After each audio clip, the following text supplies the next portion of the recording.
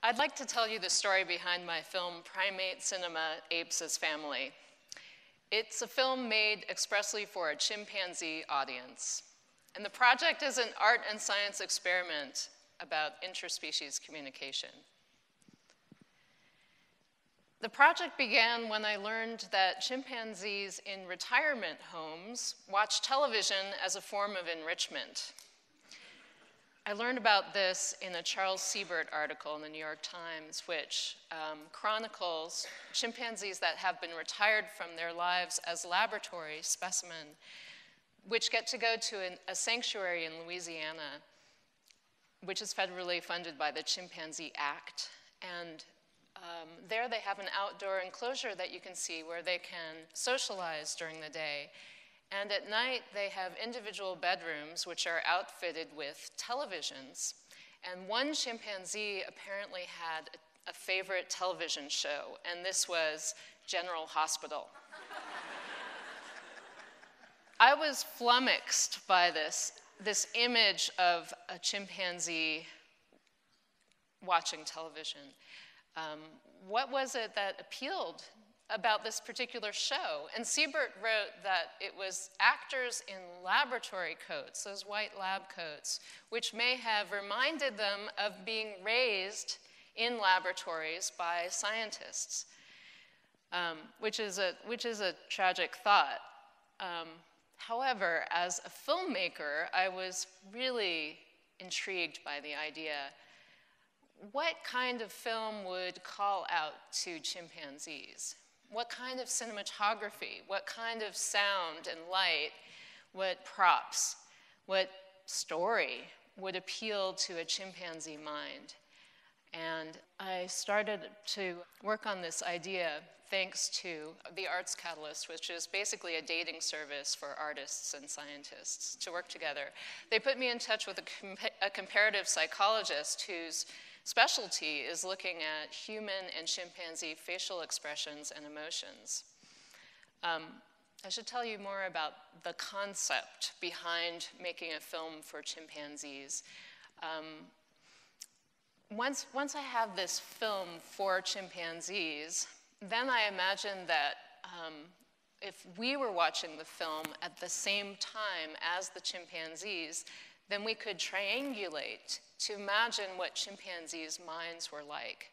So the idea was to shoot a drama for chimpanzees, then document the chimpanzees watching the film, and then show it to a human audience. And my goal was to dislodge an anthropocentric way of viewing the world and to create something really totally other. So flash forward, I meet this wonderful primatologist. She works in Edinburgh, Scotland, with the largest group of captive chimpanzees in all of Europe. Who knew? And I started to do research for the project to make this film for chimps. So I talked to everybody who I could find who'd worked with chimpanzees before, and they basically showed them television shows that they like and they think that chimpanzees would like. So they had, well, they showed drumming, or they showed cooking shows like Iron Chef. They showed Teletubbies because they thought that chimpanzees liked looking at human infants, and you can see that human infant rising at the beginning of the Teletubbies show. And of course, they showed them wildlife films of chimpanzees doing chimpanzee behaviors. What was sort of interesting to me was reading an article that said that zookeepers who act like chimpanzees get more friendly reactions from chimps in their feeding and in the sort of work that they have to do with chimps at the zoo. So I decided to work with a bunch of actors in Los Angeles, and we put them in chimpanzees' costumes and acted out a number of different social dramas for chimpanzees. and we, you know, we didn't get run in by the police while we were shooting these things in the former premises of the LA Zoo. One other thing I tried was I talked to a market researcher to see whether human audiences or chimpanzee audiences could be mind read, to know whether they were enjoying something or not interested in something without having to ask them. Because I thought if there were some kind of cool scientific device that could register animals' physiology, you know, I could short circuit this whole project, would make it a lot easier. But he said no. So we went to Scotland with a lot of different videos to show the chimpanzees. And I'll show you the very first time that the chimps actually saw our show for them at the zoo. And this is the research pod at the Edinburgh Zoo, where zoo visitors can watch through the same window, and scientists work behind those plexiglass windows there. We had this theory that we could compare a show on monitor A and monitor B over there and see what the chimps were most interested in watching. You can see that they're really a physical audience that's, you know, they express themselves so much non-verbally. When they're interested in something, you can see them really getting interested.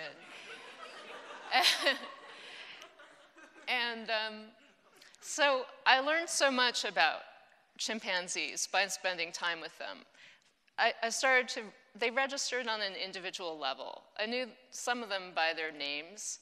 We knew that Edith and Eva loved watching television. The two of them, mother and daughter, would sit and watch, actually, the human actors doing a sex scene. A chimpanzee sex scene, I should say, in costume. They loved that sequence, so it wound up in the final film. And of course, when we showed the final film, Edith and Eva both were having sexual swelling, so they became much more popular than the film itself. So you never know what's going to happen when you work with animals.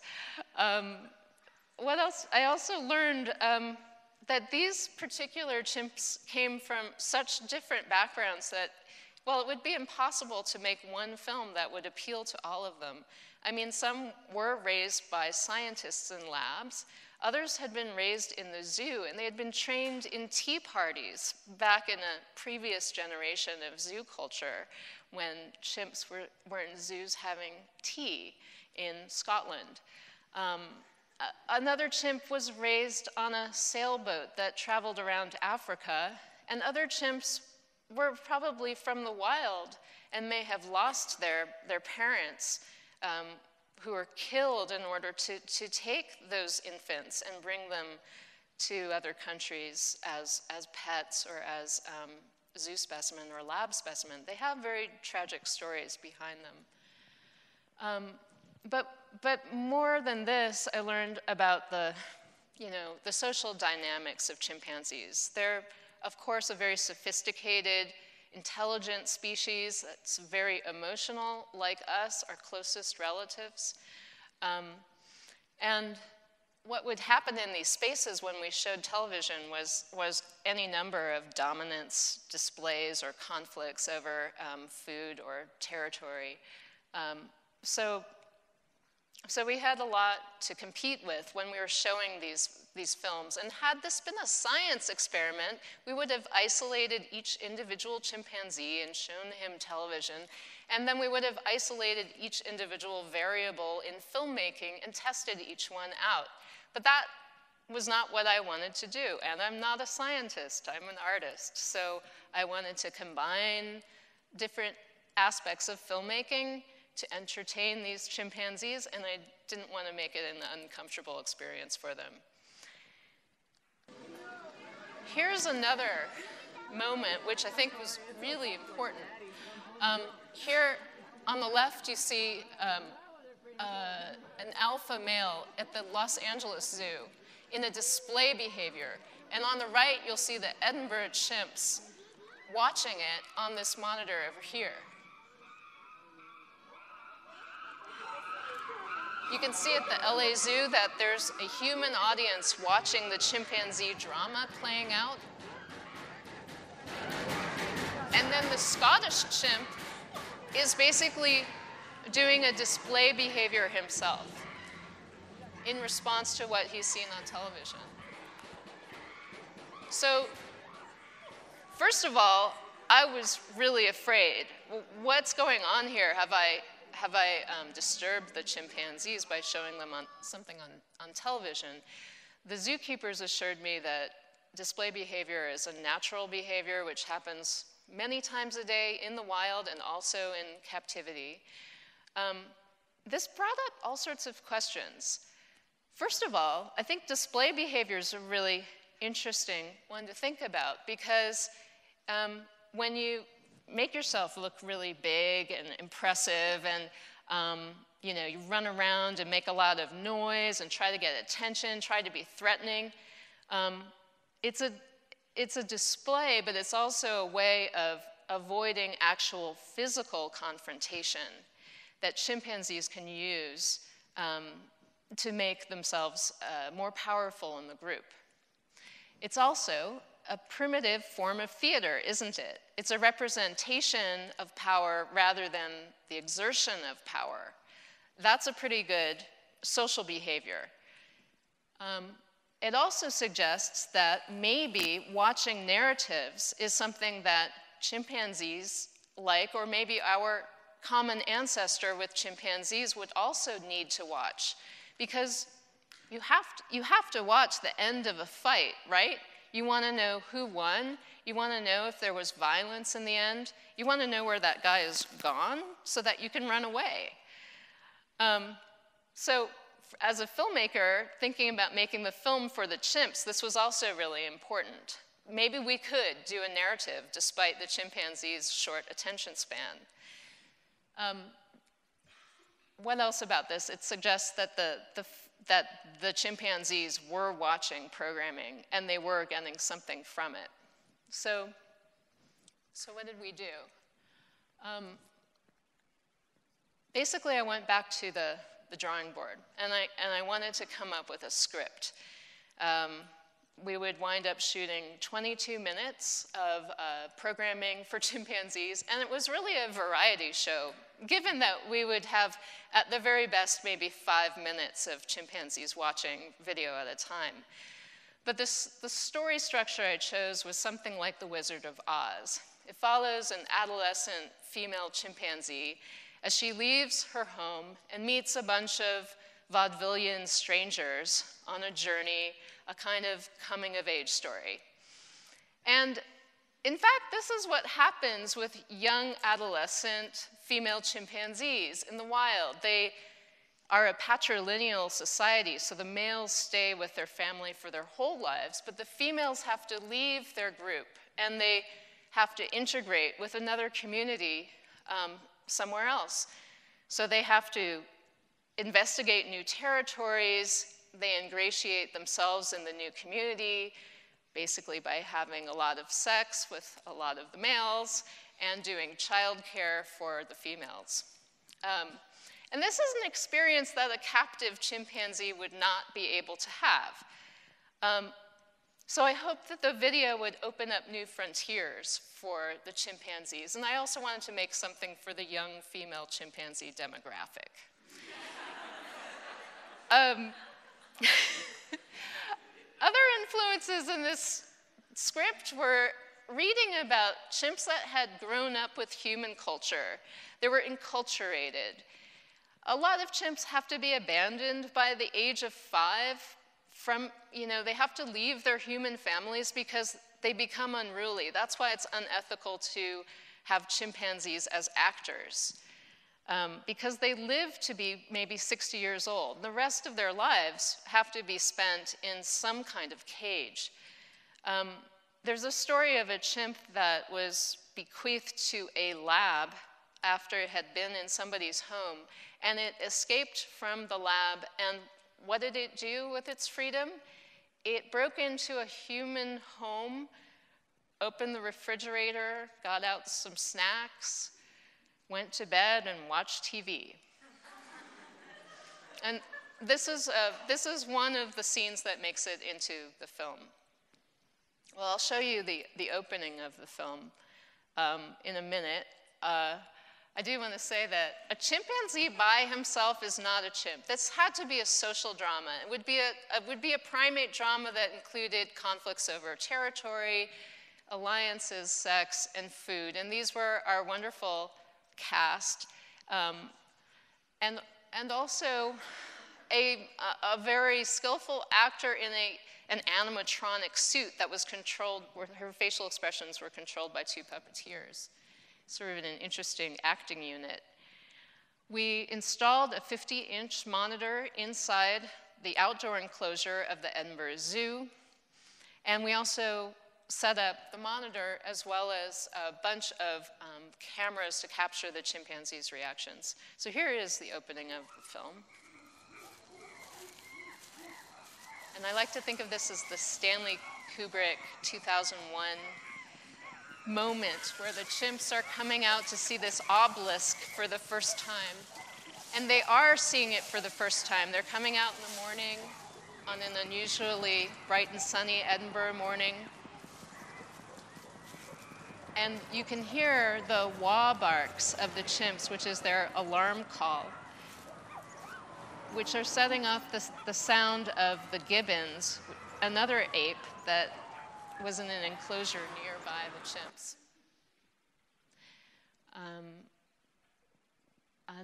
Another sequence from the film shows a real close-up on a chimpanzee as it's watching a social drama. I'll show you this. So you're seeing the chimpanzee watching side by side with the film that it's watching.